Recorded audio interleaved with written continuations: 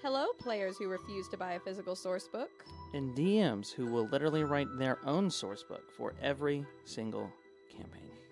Welcome back to Table Talk. Today's theme is all about D&D. What is it? That's Madison Conway, and I'm Robert Lopez. And today we're talking about what is D&D, with a little drop of tabletop RPGs in general. See, the podcast will mostly focus on D&D because it's what we have the most experience with, but there is kind of like this sub-theme of tabletop RPGs as a whole, because a lot of them are similar in that you're at a table and you are role-playing. That's what RPG means, role-playing game. So, what is D&D? D&D, or Dungeons & Dragons, is a tabletop role-playing game by Wizards of the Coast. They're kind of like the biggest name in tabletop games. Oh, yeah, 100%. I mean, they own more than just Dungeons & Dragons. Yes. That's just the biggest, one of the biggest TTRPGs out there, and has been for quite a while. Fun fact, we are on 5e, so 5th edition, which means there have been 4 previous editions to this. And some people actually like to go back and run campaigns in old editions because the rules are different and the spell lists are a little different. Like 3rd edition is incredibly popular. Like the races are different, backgrounds are different, stats are different. Like now it's like strength, intelligence, wisdom, charisma, dexterity, and constitution. And it used to be like, there were some weird ones. I don't remember what they were exactly, and that's probably something I should have like looked up to have before this episode. But stats were like completely different. So like everything changes a little bit from edition to edition. Yeah. And 3rd edition was a lot less. 3rd edition was a lot less balanced.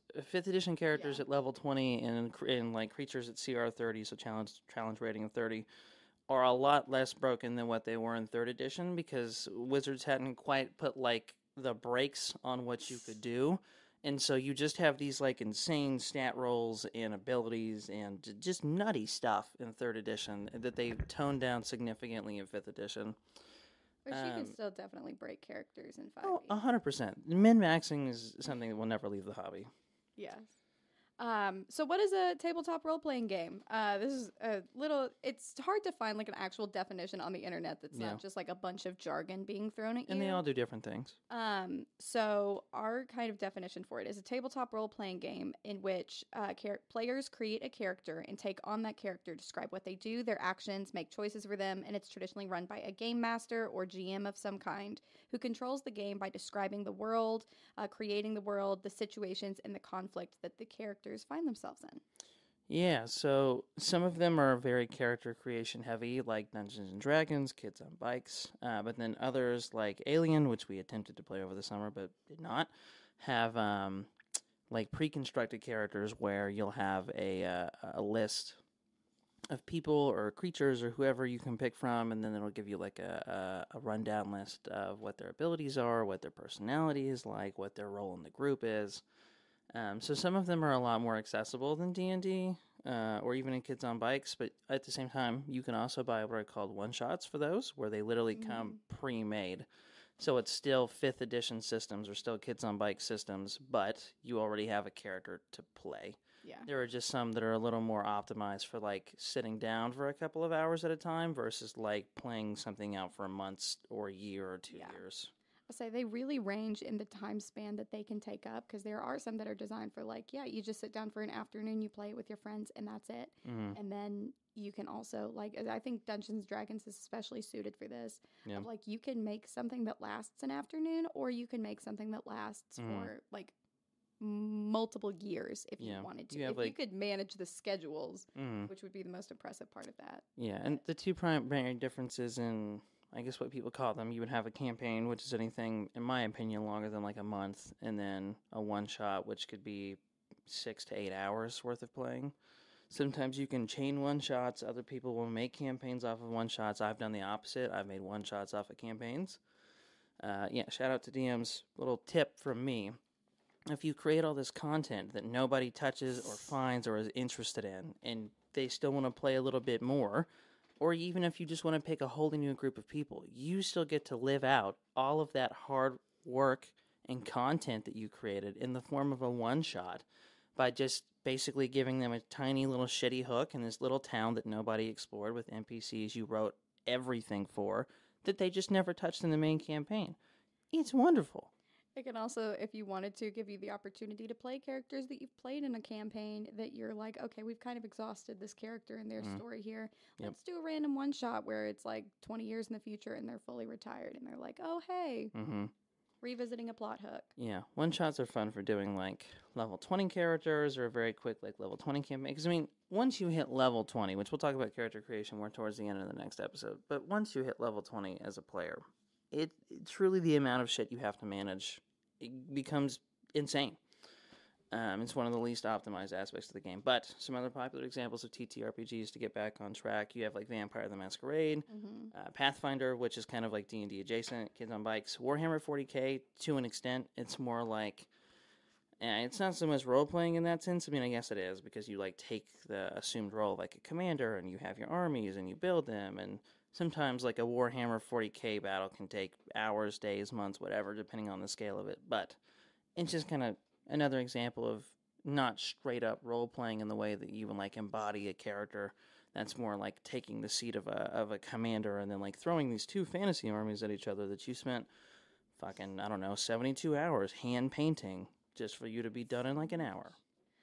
A quick shout out to Kids on Bikes, their website, which is they're from Hunters Entertainment, who does some other games like Alice is Missing, which is also really good. They have a ton of free resources on their website, and they've got like basically free source books or like sample source books of the way to run their games, pre-made characters, all that stuff. So I am always going to hype them up because they've got a bunch of free, super accessible stuff. The next kind of question that we wanted to hit was, how do you get into D&D? It feels like something that's like really intimidating because it's often a world full of people who have been in this world doing this thing, been interested in this topic for years and years. Yeah, and there's always the backstory of like, I started playing in my grandmother's basement when I was but a wee boy, and we played 72 campaigns, and I never played a different character, and I've never DM'd. It used to be very like, you could buy a source book, or like, I like neck beards. I'm a woman in a gaming space, so I'm always gonna kind of make that joke, because there's some crappy people out there sometimes. But in like talking about Stranger Things, D&D has kind of been brought to the forefront in a lot of ways, not just because of Stranger Things, obviously, but these are just we compiled kind of like a list of resources that you could like look to if you want to learn more about D&D, and then also how to get into D&D, because there's a couple different ways to do that. Yeah, so one of the easiest ways to like start, like where you're from, I guess, is by going to like a local gaming store or a gaming cafe. Jesus, sorry. Both of those are really good options. Holy fuck. Okay, you can take a drink. Yeah, I'm going to let you take over while I try and clear whatever the fuck is in my throat. Sorry, guys. Check out your local game shops. Those are probably going to be your best resources. Most places are going to have an open night for like RPG games or TTRPG games, especially Dungeons and Dragons, where you can meet new people who want to play. We've got a store in Evansville called the Gaming Guild. I know Wednesday nights they do an open RPG night. You can go, you can meet people. If that seems intimidating to you, which that's a-okay. If you're in school, check out, the resources at school. There might be a club. I think there's a D&D club on our campus. Yep. I think there's a D&D club. There's also just like a gamer society type deal where I think they do a couple of different TTRPGs here and there, but that's just kind of a mix of everything. Also, shout out to Book Broker here in Evansville. It's a store that's been around for a very long time. I don't necessarily think that they host any like open nights like Gaming Guild might, but they have a lot of D&D source books. And what I will say is that while some places, like maybe Barnes & Nobles or something like that, will like discourage, cracking open a book, taking notes, and then putting it back on the shelf, like a Book Broker, a Gaming Guild, usually your local game stores are cool if you just take a book and sit down with it and put it back, because they're expensive, especially ones that comes from Wizards of the Coast. Nothing against it. I mean, the amount of content they put in those books is insane, but $50 is not the most accessible way to get into a hobby for the first time. Yeah. So, it might feel a little awkward to, pull up to a gaming store or a Barnes & Nobles or wherever and take a source book down to one of their tables and sit down and take some notes, but no one's going to tell you no. And there should be no shame. When you live in a capitalistic society, there should be no shame in not shelling out $50 When you live in a capitalist society, don't be afraid to steal. Well, I don't know. I don't know if we're allowed to say that, but I mean, don't be afraid to steal on a capitalist. yeah, no, fair enough. enough. Don't steal from Wizards of the Coast or the people that write the source books. Yes. Let's say that. We'll say that. Don't be afraid to steal other non-related brand things. And, if you go on the internet and you look up PDFs of things, maybe they exist, maybe they don't. I can't say that they do. Oh, yeah. I've never used a PDF that was an exact rip of a $50 source book for a campaign I did like a semester ago. I've never done that. Why would I do that? Yeah, why would I ever be stealing, and we would never do Why that. would I ever type in the name of a source book verbatim and then just put free PDF at the end of it? That sounds like an insane thing to do. Yeah.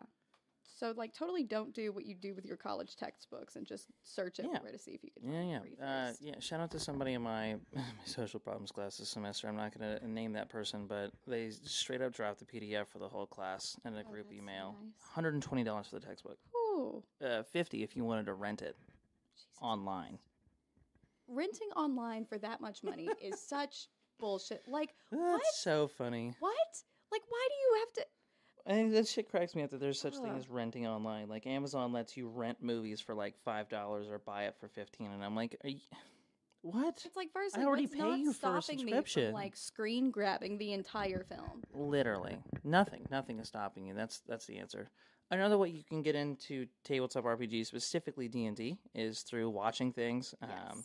Legend of the Vox Machina on Amazon Prime is like an animated campaign of something that Critical Role did. It was one of their first campaigns that they ever did, and it got its full own animated show voiced by all the original cast members, because a lot of them are voice actors in their spare time. Yes. In their spare time. They're voice actors who play D&D in their spare time. Yeah, no, that's fair. Us, it feels like Alex Mercer has been in everything. If anybody plays any video games or watches any TV shows, you would recognize his voice very quickly. Yeah. He's McCree in Overwatch. He's been in a lot of different things that I play. But Legend of the Vox Machina is probably one of the easiest and most accessible, traditional straight-up D&D campaigns. Yeah. It revolves around dragons. Not a huge spoiler. You kind of find out at the end. There's also a sub-theme of dragons. But you have your rogue and your archer and your paladin and your barbarian. It is very classic D&D, but it also feels so it's that high fantasy setting, but it doesn't feel stifling or discouraging in a way that a lot of, for me, and I know it sounds stupid to say, as someone who's really into D&D and these kinds of things, I'm not the biggest fan of high fantasy. Yeah, I have some people we play with that are like, when are we going to go back to a high fantasy setting? I'm like, listen, it's been the horse beaten. There's zero meat left on this dead horse. Yeah. The horse is like ashes. The bones have been destroyed. High fantasy's cool. It's a grave at this point. But at a certain point, you got to look to more avenues than an elf with a bow who calls himself Legolas after a popular character in Lord of the Rings. Yeah. But I will say something Critical Role does very well, in this show specifically, is it makes that high fantasy setting feel more modern and less stifling. So it's fun. Yeah. There's comedy in it. There's equal rights in it, which is one of the things that I also kind of veer away from with high fantasy, is there's always this weird, we're going to add fantasy racism in, or we're going to have 3 women in it, and they never speak to each other. Shout out Lord of the Rings. Oh my God, what is it? The Bethel test or the Bechdel? The Bechdel test. Yeah, the Bechdel test, which it somehow passes. Oh, because there's one. There's conversation. There's several compilations on TikTok. I literally saw one again last night, and it was Lord of the Rings, but every time 2 women interact on screen, and there's exactly one interaction at the very beginning, and then roll credits. Yeah, Don't be that person. Yeah. Not to shit on the Lord of the Rings trilogy. It's great. It did a lot for what it was. One of my old roommates, I guess, they're both obsessed. One of my best friends, obsessed. Not with the trilogy itself, but with the books as well. But they did a lot for portraying that high fantasy. Although his version of it is very different than just straight up traditional high fantasy, but it could be a cool starting point if you're just looking to see what that could be. And then another thing to watch, also on Amazon Prime, I don't know if we mentioned that for Legend of the Vox Machina, is Dungeons & Dragons Honor Among Thieves. My whole house went and watched that in theaters along with the other people that we play with. This is a quick sidebar. My favorite interaction from that night was it was like a whole big group of us that went. There were like 8 or 9 of us. And there weren't very many people in the theater besides No, it was us. a very, very late showing, and the movie like started late because it was like broken. Oh so my God, we yeah, the finished the projector didn't movie. work. We go outside and we're like, oh, let's try and get like a group picture in front of the sign. It'll be cute. I'm like propping up my like phone to like try and take a video or a picture, or I was taking a video and then we were going to take pictures from it.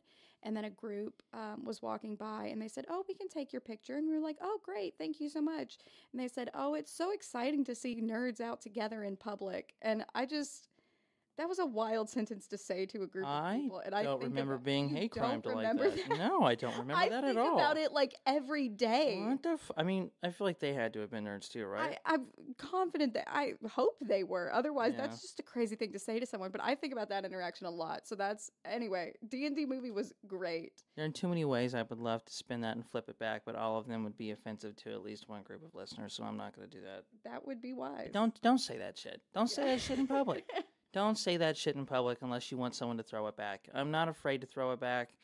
Generally, I don't until the people walk away, but I will. And yeah, I will do it behind your back, and you will feel bad. Yeah, it's rough. Anyways, Dungeons & Dragons, Honor Among great Thieves. Movie. Better than we thought it was going to be. Way better than we thought it was going to be. It also showcases a lot of those, like, it's like the classic D&D setting. It's like, what is it? And then Neverwinter. It's the Sword Coast, and then Neverwinter is like the main city it takes place in. Yeah. And it's just a really solid movie. You can see the moments where like it's something that's great that kind of gets you into the world and into the feeling as someone who doesn't play the game or know a lot about the game. And then as a player, you can also sit there and I've watched it like 4 or 5 times at this point. And I notice new things every time of like when you watch the fight scenes, they all go in order, like initiative order. And they follow that order. And then you see like each of the spells in it is an actual spell in 5e that you can like be like, oh, that was Frostfinger or whatever it's called. And then Green Spectral Blade. And they were very, and you can tell that they were very intentional with what was used and what wasn't, which was nice. You can tell when somebody failed and you can tell when someone succeeded, like really well. There's a part where one of the characters like throws a potato and like clocks somebody in the head and you're like, okay, so that was like a bullshit nat 20 roll. Out of nowhere. Another form of like media to kind of consume, and probably the most popular of D&D media, are actual plays. Real playthroughs with real people at the table. Yes. So the biggest of those is going to be Critical Role, which we talked a little bit about before. And one of the first to really go public with it and get really monetized. It is a group of famous voice actors. It's got Ashley Johnson, Laura Bailey, Marisha Ray. If you like Last of Us, both Abby and Ellie are Laura Bailey and Ashley Johnson. One of my favorite games. Such a solid game. Of all time. I'm a PlayStation fanboy. Side note, I've played both Last of Us and Last of Us 2. I have every edition that exists of both of those games. Not like collectors, but they had a PS4 and then a PS4. And then they had a PS5 upgrade and a PS5 upgrade. And they were both like complete remasters from the ground up. The way that I spent $70 on one game that I already owned, and then another $70 on another game that I already owned, just to see it in better like definition and picture. I want to criticize it, but I sat there and watched you play through the entire of The Last of Us because I wanted to play the game, but I'm so not good. Personally Yeah, we never finished Last of Us 2 because that one hurts. But I would be like don't play the game when I'm not here because I want to like watch, and the quality was fucking insane. Amazing. Oh my God. Shout out to those voice actors for bringing so much trauma to our screens, but in like a wonderful, amazing way. Yes, and they are wonderful actors, and some of their like moments watching, it's like it's so emotional watching them. They're wonderful players. They're professionals at it. They get joined by lots of different people. So, Erica Ishii, who I personally love, another great voice actor. Brendan Lee Mulligan has joined them. Abria Iyengar has joined them. But Legend of the Vox Machina was the show that we talked about earlier was based off of their campaign 1, which is I'm still making my way through. Yes. Which now has all of its own merch and branding and minifigures and shit in the gaming store. Yeah. It's so cool to see. Where's Dimension 20's figures and minis and mercadise in the store? I'm still waiting to see. I think Dimension 20 has too many hard opinions to have a partnership with Wizards of the Coast. No, that's fair. That's fair. I think, personally, that's why But speaking of Erica Ishii, Brendan Lee Mulligan, and I can't. Oh, wait. How do you pronounce the last one? I do want to say, What's the last Abria person? Iyengar. Abria. I love Is it Abria. Abria? Abria. Okay. I love her. I love them so much. But you can find Critical Role for free on YouTube. You can find all of it. There are like hundreds of hours of content for you to watch through if you want, or you can look up like summary ones, or straight up, sometimes watching those is exhausting. You can go to the wiki page and like read a summary. But speaking of those people, Robert, Dimension 20, which is becoming sort of a fan favorite, mostly because of how different it is from a lot of the other D&D spaces that are out there. Just in terms of their world building and their DM, Brendan Lee Mulligan in particular, has like really popularized their brand of doing it, kind of like Critical Role has done it. Their first campaign was Fantasy High, and it was really, really good. It was amazing. It set the tone perfectly for what they wanted to do with the rest of their campaign. So Critical Role is very much bound in like this traditional D&D space, high fantasy-esque or high fantasy adjacent. Not to say that that's all they do, and they're amazing at it. And so I think Dimension 20 and Brendan Lee Mulligan specifically really wanted to take like their brand of it in a direction where it was like off D&D or more modern settings or more different settings. I think the original concept was like if Dungeons and Dragons was set in like a John Hughes coming of age movie. Yeah, 100%. And Fantasy High like is one of the best, in my opinion, one of the best intros to like actual plays and what D&D can be in a non-traditional fantasy setting. Yes. And it still is very traditional fantasy. Their take on it, though, is that like they take all of these like pre-existing like elves and orcs and like evil bullshit and volcanoes and demons and dragons, and then put it in like a modern setting like where technology exists. Neighborhood. Yeah, and then also part of that world building is like, we're one of the only places where we just allow teenagers to do this crazy shit. And so the whole thing is fun. It's absolutely a blast, incredible. Start to finish. You can find all of Fantasy High for free on YouTube as well. The rest of Dimension 20, which you can find a lot of free stuff from Dimension 20 on YouTube. Yeah, they'll usually do like the first free episode of every campaign that they do somewhere. The full collection is behind a like $5 paywall a month on Dropout, which used to be the College Humor Company has rebranded to Dropout. They've got a bunch of other shows on there. I personally think it's really worth it. But I know that we have our own personal like favorites in really Dimension quick though, 20 specifically from College Humor, like the people that they feature a lot and most often in like their primary campaigns. So Brendan Lee Mulligan is almost always the DM, Lou Wilson, Emily Oxford, Allie Beardsley, Zach Oyama, and then Siobhan, right? Siobhan. Jesus Christ. You would think with as many times as I've seen her name pronounced. I'm so sorry if Siobhan, if you ever watch this. Please watch this. I'm stupid. But Siobhan Thompson are like... And Brian Murphy. And Brian Murphy, are like originally part of that first like cast and then continued to do some of the most popular ones. Now they're starting to bring in different cast members for different campaigns. They've got lots of different guest stars, DMs that Matt Mercer DM'd one for them recently because all of their... So Dimension 20 is the name of like the series, and each they have like campaigns or seasons, and they're all completely different. So there's been ones that have been set in space.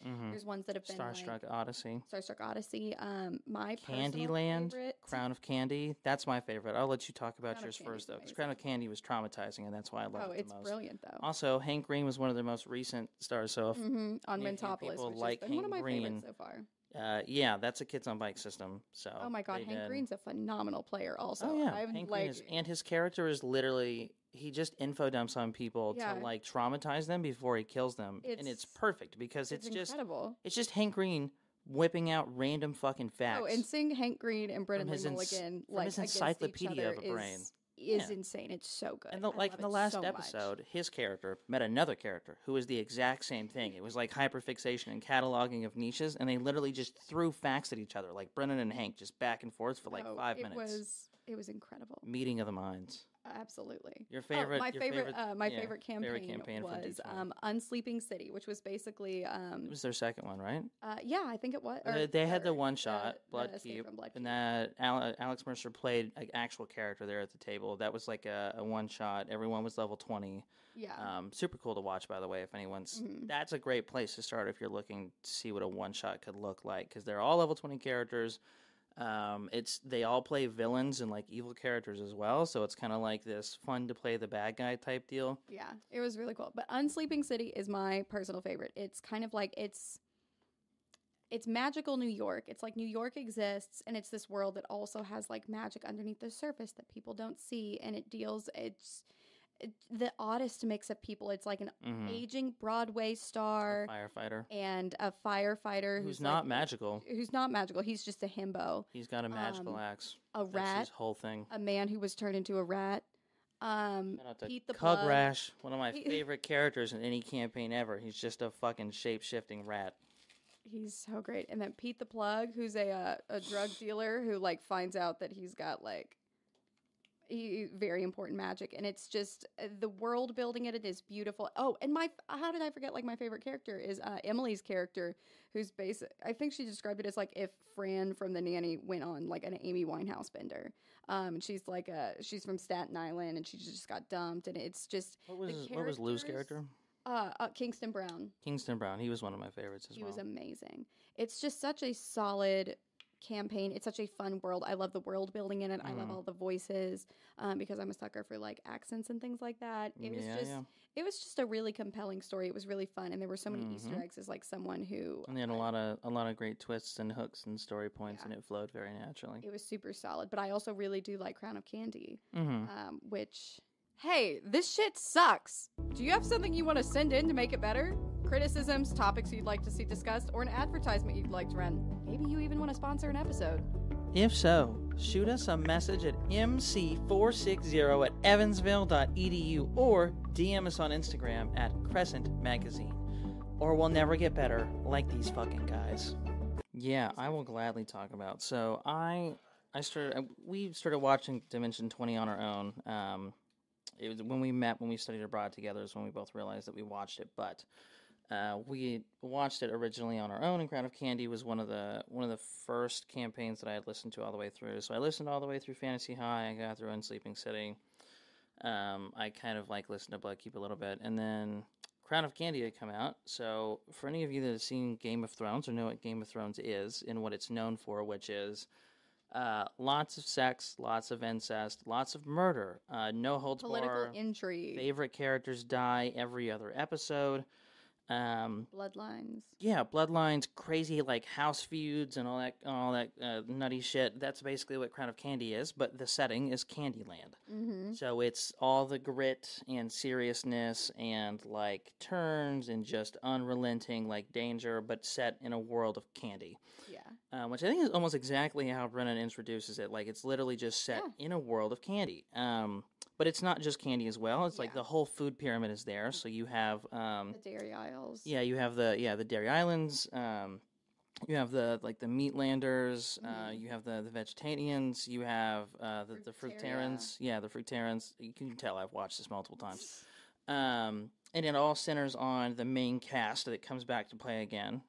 Brennan, Brian, Saban, the whole rest of them. And they play like a royal family from Crown of Candy, going to like this first big, basically like inauguration of like the new king of all of like, I forget what the whole thing itself was called, but basically like of everything, right? Like the one person that sits on the top of it all. Yeah.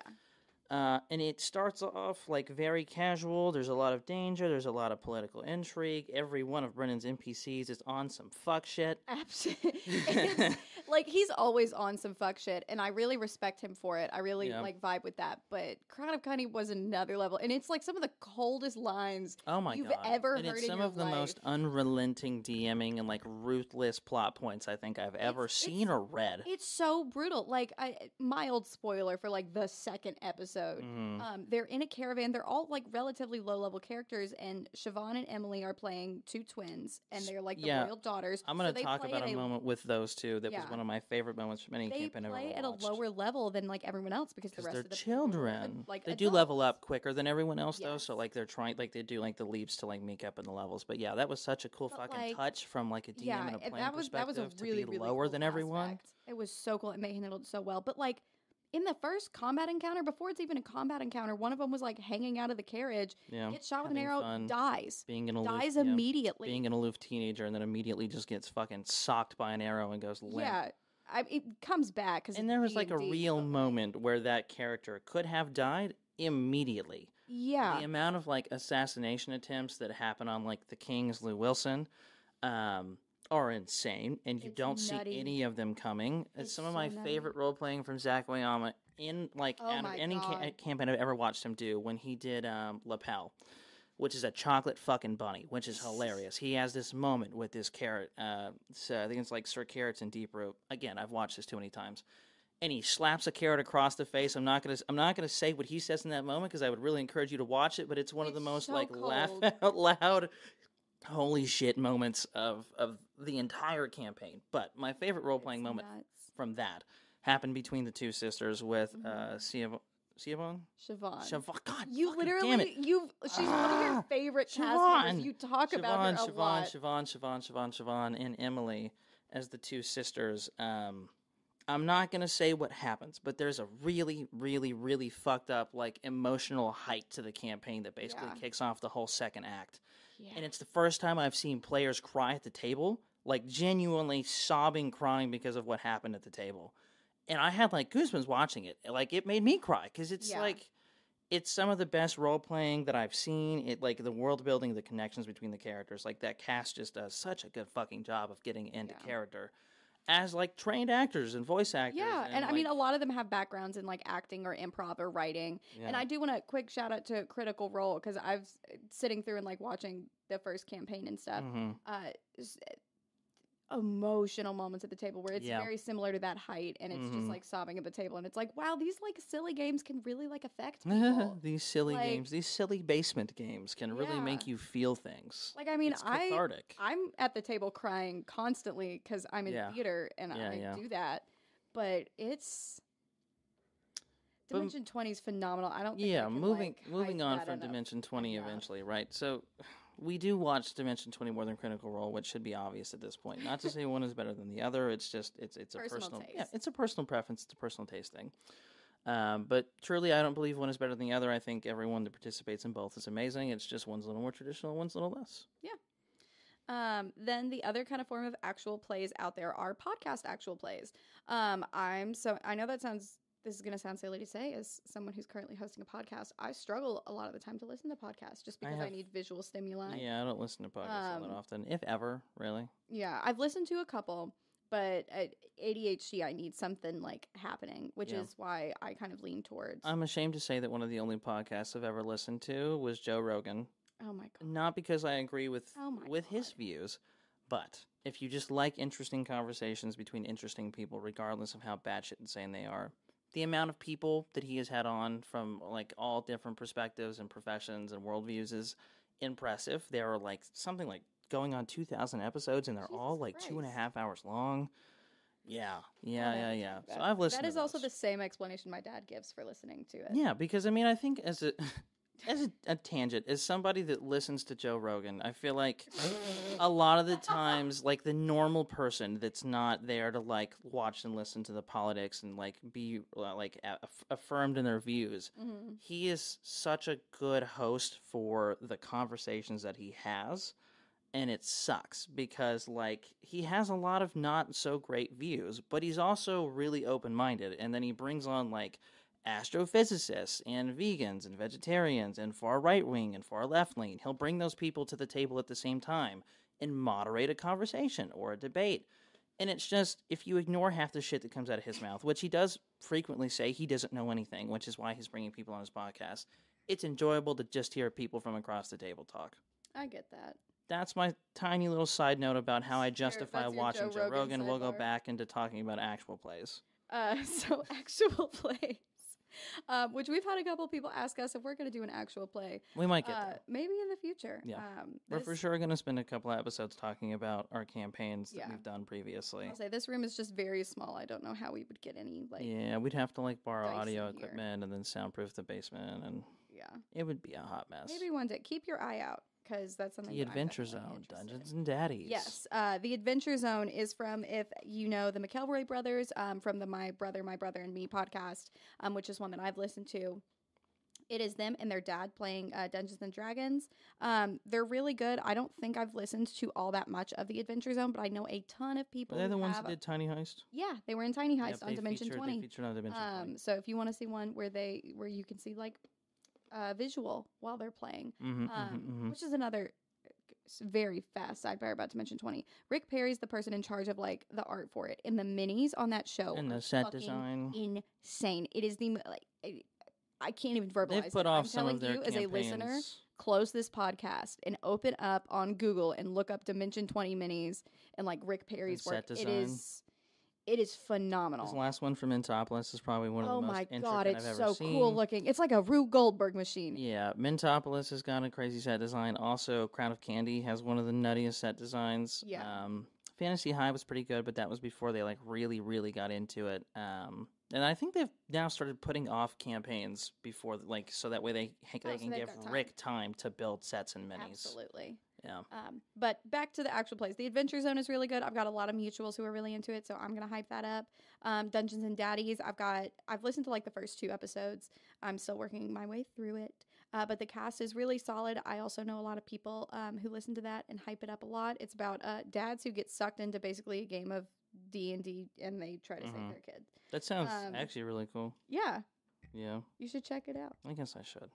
And we are trying to listen to more. Yeah, we both in the realm. Suffer from ADHD, and so it's we're gonna get 20 minutes into a podcast episode, and then we're gonna hop to something else. Yeah. So bear with us. But then 2 others, Not Another D&D podcast, which is hosted by Brian Murphy. Pod. So that's going to have Brian Murphy and Emily Axford, as well as a bunch of other wonderful people in it. And then Worlds Beyond Numbers, which is a newer one that we are about to pull the trigger and get the subscription to Patreon. Patreon for. Yeah, get through the little paywall. And that's Erica Ishii, Abria Iinger, Lou Wilson, and Brennan Lee Mulligan. So 4 of my personal favorite people in this space ever. Yeah. And then the next kind of area or topic would be kind of how do you play D&D? What do you need to play? So this is our little equipment list. Yeah. Source books, which we talked about a little bit before. You can buy physical copies. You can buy digital copies. You could look online and see what you find for free. Peruse the internet and just innocently see what's out there floating around. So for some source books, I know there's DM ones and player specific ones. Yeah, so there are, there's the Player's Handbook. There's also, and this is, the ones that I'm going to list now are specifically from Wizards of the Coast under, Dungeons & Dragons. But there's, the Player's Handbook. There's the Dungeon Master's Handbook. There's, what is it? There's, a shit ton of different names for all the different expansions they've done. There's Xanathar's Guide to Everything. Tasha's Cauldron of Everything. Monster's Manual. Yeah, so generally, the only one that you're going to need ever as a player, as long as your DM has the resources they need for the campaign beforehand, the only one that you ever could even think to look at as a player would be the Player's Handbook, and that's if it's your first time. It walks you through basic character creation, and how to do that on a character sheet. It also talks about action economy, what your actions are in combat, what initiative is. It walks you through what all your individual scores are. So what intelligence means, what wisdom means, what charisma means, how to add up those modifiers, which we recently had to do for the first time because we've been spoiled by fun digital apps that do it for us. But I've never encouraged my players to have a source book outside of that, because I don't want to say if you're a good DM, that sounds elitist. If you're a good DM, quote unquote, you just said it. You don't necessarily need to give your players a handbook unless you just want them to be able to do some of that world building in advance. I set a campaign in Theros, or I set part of a campaign in Theros, and so I encourage them to go and read bits from that source book to understand more about the gods that exist in that area and how the system works. And it ended up for when you're doing it in a way like that, there was a pretty cool moment where I was playing a character who was. We'll talk about her eventually. She was a thief. She was a liar. She was a cheat. She was everything shitty embodied, but like a good person, really far underneath the surface. Very, very far. But when we were like, you know, kind of chilling around, my character was trying to find a way to bring someone back from the dead. I was flipping through and I found something about, I went to like a cleric office and the clerics were like, well, you can ask a god for a favor. And I was like, well, I don't have a good relationship with any of those. And there just so happened to be a god who literally cheated death in the setting of Theros. And it was absolutely, Finax, God of Deception, and I like read the source book obsessively, and I was like, I brought that up at the table, and all I the think different that ways ended that up you could, being a really cool kind of point. So, you know, at the same time, I'm someone who likes to read and be like over-informed to the point where, just gotta be careful about who you give PDFs and who you give source material to, because there are some motherfuckers, like the person sitting next to me, that if you give them a source book and you say you read pages 1 through 5 and you shut the rest of it out, they'll read the whole thing. Yeah. And then curiosity killed the campaign, because now they understand your stat blocks you're using. They know the campaign hooks you might be pulling from. They know the locations on the maps you're going to take them to. Oh, yeah. So that's why I personally ward against handing people source books. If you're doing it on a PDF, do like export to PDF or print to PDF and give them specific pages you want them to see. Which is what he had to do. Yeah, which is what I did. I'm a problem, and I know I'm a problem. But I will also hype up for players. If you're looking at like Xanthar's or Tasha's, they've got more like spells in there and more race options, which I always like, kind of like experimenting and going a little outside the box with those. And it has some of my personal favorite spells. Like I love Tasha's Hideous Laughter is one of my favorite spells, and I keep trying to use it and it keeps failing. But one of these days it's gonna work. Yeah, and what I will say about all of the information that I just talked about that you could get from Player's Handbook or anything like a beginner's manual, there was not a single aspect of D&D 5e when it comes to character creation or what you need to know as a player that you cannot just fucking Google. That is like straight up. If you just Google like Paladin class breakdown or a Paladin advancement table or a Wizard advancement table or a Wizard spell list, the internet is a huge help. We use Wikidot a lot. Yeah, D&D D&D.wiki, or I guess wiki.dnd. Like any of those websites, Wizards, I will say, has their own like hosting site and app called D&D Beyond. There is a slight paywall for that. The convenience of D&D Beyond, if you have the money to spend on it, is that it rolls in every source book that they've ever published, as long as you buy them. You do still have to buy them, onto a player app that you can then use to do the character creation and the building. And it saves some of the time with trying to figure out what plugs into what, because not every app is going to be as updated and concise as D&D Beyond can be. But if you just need the information raw, like if you just need the advancement table or just need a list of spells, just Google it. Just Google it. Truly just verbatim, put in what you need, and there will probably be a Wikidot for it. Yeah, I personally prefer using like Wikidot for my spell list because it has everything broken down in classes, in levels, in everything, and just a very concise I go to a website, I think it's called like DNDRPG.bot or something like that, and it does breakdowns by like what, I don't know who the author is of the website or the publisher and what gives them the authority to do this, but they break down every spell available for each class by level, and then they break down like the usefulness and they highlight them, and like red being 1 star, it's shit. If it's blue, it's got 4 stars, it's amazing. Yeah, and so I use that to get a bit more of like an opinionated idea about it. But when it comes to source books, when it comes to material, as a player, I truly don't believe you need a single goddamn thing as long as your DM has what you need in advance. This is a game where you could dump hundreds of dollars and have a lot of physical things into it. Or you can spend nothing. Or you can spend nothing. I think I'm not going to say that. I was going to say something, but I'm not going to say that. I've dumped the most money personally into dice. Yeah. Dice is another thing that you will need, which also, if you don't want to... Most TTRPGs are going to have you use some set of dice. They're going to vary.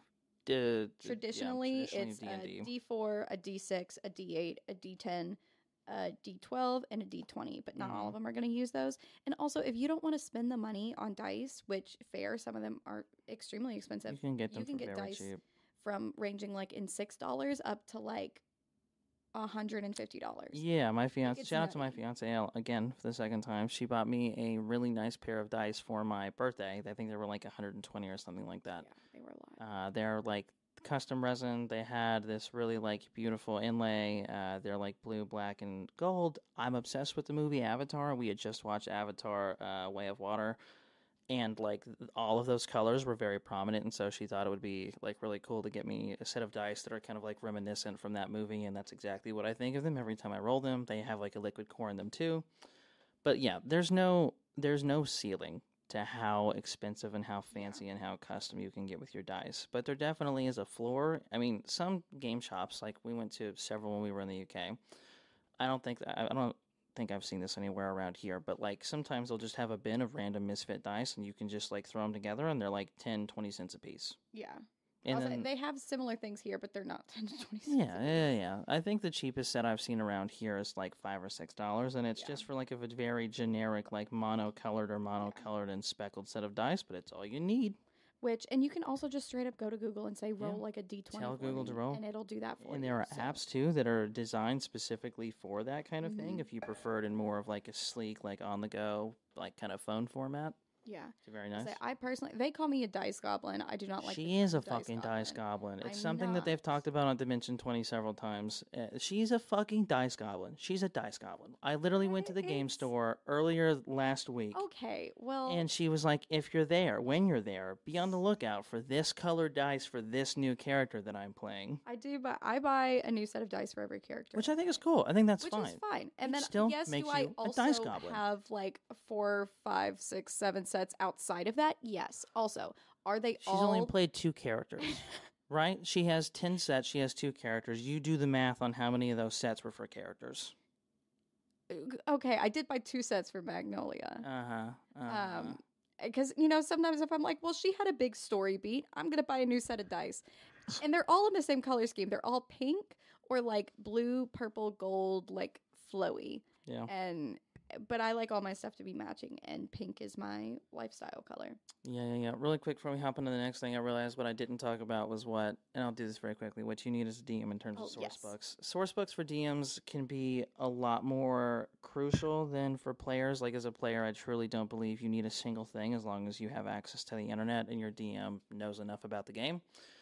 As a DM, you will feel, like I promise, you will feel very pressured to buy a source book. And that's because unless you are somebody who enjoys world building and is good at it, and has spent a lot of time doing it, it's incredibly intimidating. And, like, you're not going to be a Tolkien, you're not going to be like a J.J.R. Martin, you're not Scorsese, you're not Christopher Nolan. Like, please be aware that you don't need to have something that's laid out A to Z.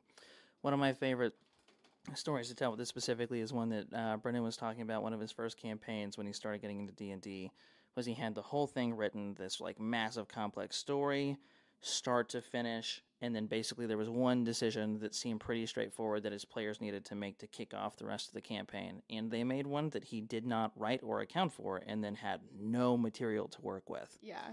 And I'm so glad that I had watched and listened to that before I became a DM because it really helped me not over-prepare. But in terms of source books, in terms of source materials, do the same thing we talked about with players. Just search up what you're looking for. Maybe throw in the word PDF behind it. Maybe you don't. That's up to you. It depends on how ethical you're feeling. And then there you go. You have everything you need.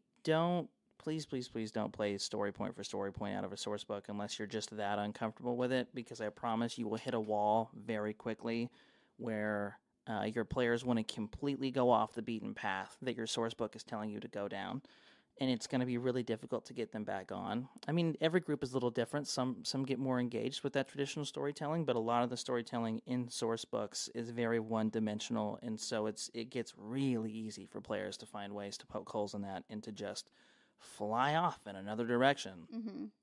So if you're going to use a source book, use it loosely, use the maps, use the world building, use the NPCs and the stat blocks and the gods and the this and the that, but try to avoid just straight up ripping the story from the book and having the players play that out. Let them tell their own story. And that, honestly, takes so much away from you as a DM in terms of responsibility if you let your players tell the story at the table and just improv and roleplay, which is easier said than done. But truly, just have the world in your head and then let the players figure out the story for themselves and insert your hooks and your beats and your points as you go along. And you'll find that the players will, we'll find the story that we want to tell. Yeah, 100%. And it feels more engaging, I think, as players. And I don't know from the DM side, but it's really interesting to also be like, I had a hand in creating this story. There will be another episode where we do more breakdowns on what like a world building is like as a DM and stuff like that. So I won't continue to like belabor the point, right? But when it comes to source books, again, for the 16th time, don't buy them if you don't absolutely need them. Yeah. Another thing that you might need are friends and a DM. Or just people to play with, which we kind of talked about earlier before. You will run into scheduling problems. It will be an issue. Jesus know that. Christ. I tried to do a fucking Google Calendar and insert everyone's availability into it, and I thought I was going to have a seizure looking at it. Like, it was bad. It is always going to be an issue. We've got 2 of the people that we play with work night shift, and then some of us one works swing shift, the other one works straight up night shift. And none of the days align. It's going to be something that happens. Sometimes you just have to play D&D at 8 in the morning on Saturdays. Next thing you'll need is a notebook or a laptop notebook. If you're old-fashioned, if you want to do pencil and paper, you're more than welcome to do pencil and paper. I personally lean more towards a laptop because I'm an obsessive note taker and I like to type up all of my notes really quickly, and I feel like it's easier sometimes to find information on here because character sheets can look very, very overwhelming. I just designed new character sheets for the campaign we're playing currently because it was just kind of a stroke to look at because you're packing so much information on one page. So I'm always going to hype up apps and the internet and the computer. Yeah, I use a combination between a notebook and a laptop. Yeah. And a calculator. You know, I'm bad at math.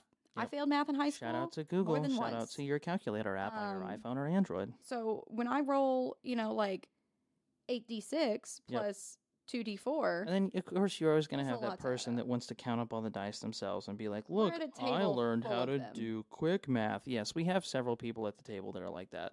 And I'm like, I can type the numbers as you're typing in the numbers into your calculator, they're like 5 plus 6 plus 7 plus 10 plus 25 plus 67. And it's like, homie, like I'm literally putting it in the calculator. You're going to have to do this again. You're going to look to me at the end of this and go, am I right? We can avoid this whole interaction. Let people add up their own numbers unless they ask for help. Yeah. Then kind of after that, our character sheets. And a character is kind of the last thing you need to... Well, actually, before that, there's the debate with minis. I personally like minis or having some type of like physical thing, but they are not necessary at all. I don't think Critical Role uses minis at all. You can do like full imagination. And D&D is still very much one of those games where as long as you have a little bit of game sense, you can do the whole thing in your fucking head. You don't have to have a battle map. You don't have to have a dry erase board.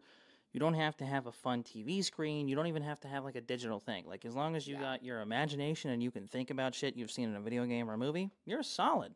Which like you really, if you want something physical and you're looking for like the easiest option, a whiteboard. Yeah, whiteboard. And get dry erase markers and then write things down and then get like Monopoly pieces and use them as your minis. Bundles of battle maps for like $15 off Amazon, and it's like 6 battle maps, and each of them are dry erase with your little 5 by or your squares, and then they flip, and then you have another biome or like kind of environment on the back.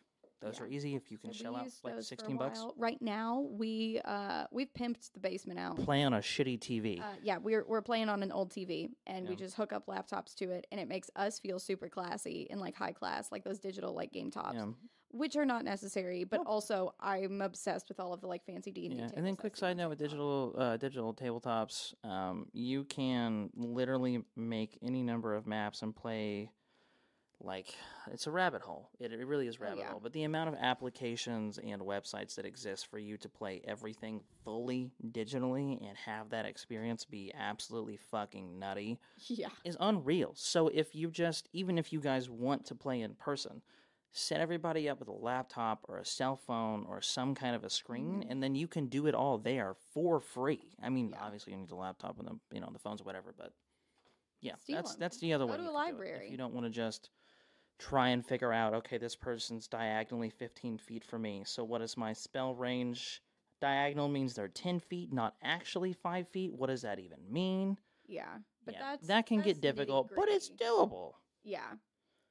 So then, last things you'll need are a character and character sheets, which is what we're going to kind of like delve into about next episode because it's a whole can of worms. Oh yeah, I spend a lot of time on character creation. I spend a lot of time on background that's unnecessary. Yeah, then you have people like one one of the people that plays at our table, is also one of our roommates, Dakota, who will make like 75 characters in 30 minutes that are all like slightly different, like not even that different, slightly different than the person, literally the character he made 2 minutes ago. Yeah.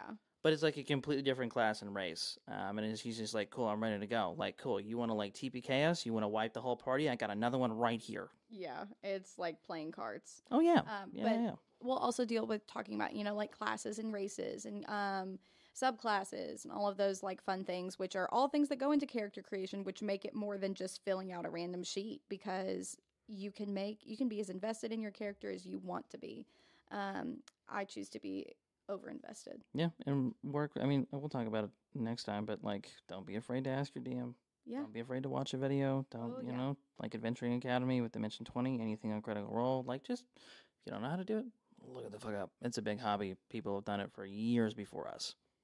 Well, it's about that time. That it is. Thank y'all for tuning in for another exciting episode of Table Talk. Like I totally remembered to say in the intro, I'm Maddie and this is Robert. And what do we have coming up next week? So we are going to continue our All About D&D series and specifically talk about world building. So we originally wanted to do character creation for you guys, but we don't have our hands on any like great recording equipment right now, so we're going to put that on video specifically. For video, because clearly the audio equipment we're recording on is shit. But anyways, we want you guys to be able to follow along as we literally do the character creation. And so we're gonna switch it up and do world building first and talk about that from like a DM's perspective, and then like how as a player you work that in, and it's kind of a situation on which one comes first, because without a world you don't know how to properly guide your characters or your players in making a PC. But also without your PC, you don't really know what direction to take the world in. So it's kind of like a which came first, chicken or the egg sort of deal. So world building is one of my favorite things about D&D, so I am super excited. See y'all next Thursday. Bye-bye.